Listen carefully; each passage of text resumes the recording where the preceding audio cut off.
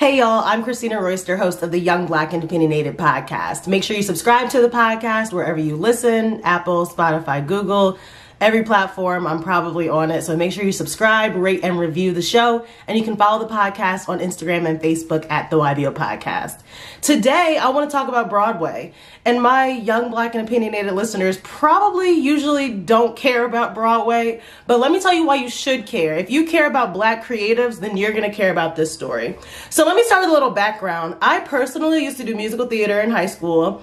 I haven't been in a play since 12th grade, but it was really a big part of my life, and I still really enjoy the arts, and I love musical theater. I love a good musical, but I haven't been to Broadway since 2018. I think the last show I saw was Aladdin, and I haven't really kept up with Broadway news.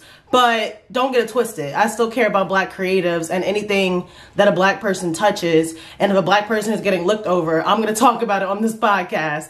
So, of course, last night was the Tony Awards. And if you thought that Broadway was any different than Hollywood or the music industry, you're sadly mistaken. Broadway is very white, very elitist, and specifically we're talking about slave play.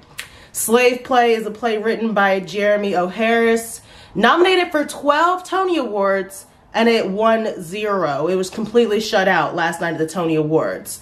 So, why is that? Could it be the title and the subject matter? Slave Play? Could it be that it's written by a Black male? We don't know, but let me give you a little bit of information. So, what really makes this sad to me, obviously, like, okay, a Black person got looked over, but what really makes it sad to me is the work that Jeremy O. Harris does behind the curtains, behind the scenes. Not only did he give us an Emmy-nominated play, but he also does some work behind the scenes. So let me just read you this excerpt about Jeremy O. Harris from Fast Company. It says, the creator of the acclaimed Slave Play developed several creative workarounds to make sure that more than just rich white people saw his show. So this is how important it was to him that his show opens the doors for Black theater goers who Black people don't normally go to musical theater. Black people don't normally, it's a very small industry as far as the Black community in the musical theater. So let me just read you. Racial trauma, sexual repression, they're not the average topics for a Broadway comedy, but Jeremy O. Harris is not an average playwright. When he got the chance to take Slave Play, his uncompromising comedic drama about 3 interracial couples, to the Golden Theater last year, this was written in 2020, by the way, he told his producing partners that he'd only do so if young Black and brown theater goers had the same access as the older white ticket buyers who typically patronize Broadway. Already, Harris had been appealing offhandedly to his rich friends via Twitter to purchase tickets and leave them at the box office for anyone to use. That concept became the basis for Slave Play's Broadway +1 ticket initiative, in which people could pay an extra $25 at checkout to subsidize seats for others. Producers later said that first-time ticket buyers made up more than 30% of sales, a number usually in the single digits. So that's the kind of work that Jeremy O. Harris is doing behind the scenes to make Broadway more inclusive and accessible to everybody. And so for his play to get nominated for 12 Tony Awards and not win any, it's hurtful. And this is what he had to say about the loss. I mean, this whole awards thing brings up the question, like, how much weight and how much value should these awards really have in the creative industry? When we talk about the Grammys, you'll see in this Twitter thread, somebody tweeted, like, Rihanna's auntie was nominated for 8 Grammys and she won 0. Like, when we talk about artists who've been overlooked at the Grammys and actors who've been overlooked at the Emmys, the Oscars, we just recently talked about on the podcast how so many Black and people of color and diverse categories at the Emmys, but no people of color won major acting awards. So it's the same deal here. A play called Slave Play, y'all loved it enough to nominate it 12 times, but it didn't win a single one. This is what he had to say. First of all, at freaking, what time was this? At 3 in the morning, he posted a video and put the caption, "Losers Party." So he's obviously sarcastic. He's probably taking it hard. Honestly, I would be mad too. Oh, actually, I think he changed his Twitter name. Jeremy O. Harris changed his his Twitter bio to playwright, was on Broadway this season. New York Times critics pick slave play. Now I'm not. No one is. I spent my 20s devoted to a craft in a coma.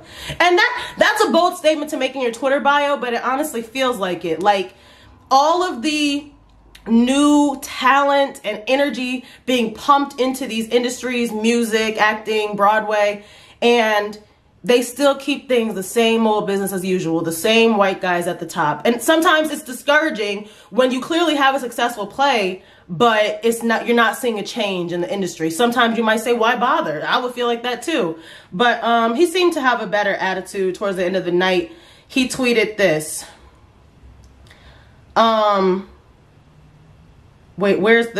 He had like a whole Twitter thread. I just want to read it to y'all.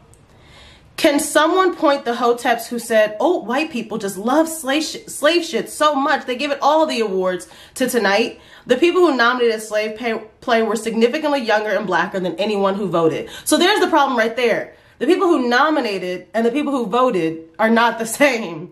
He said, anyway, partying tonight in Manhattan because history is made in spite. That's a great attitude. You were nominated 12 times, and that right there is history making in itself, but we still wanted to win, you know? And so then he says, LOL, also, I told my mom this was going to happen this morning because we knew who these folks were when we put the play on stage in New York City. And that's why we put a mirror up. So this is what happens in any craft. When you decide to speak up against the establishment and make a bold statement, you're going to have some haters. You're going to have people who don't support you. You might get blackballed in the industry. But I'm so glad that Jeremy O'Hara said, you know what, fuck it, I'm going to put this play out anyway. And he says, slave play has never won one of the major awards of any of the great voting bodies, but changed the culture and has inspired thousands of people who didn't care about theater before. That's facts. I just told y'all black people probably wasn't caring about theater. Only a couple plays have been able to get black people to Broadway. Lion King, Slave Play, Hamilton.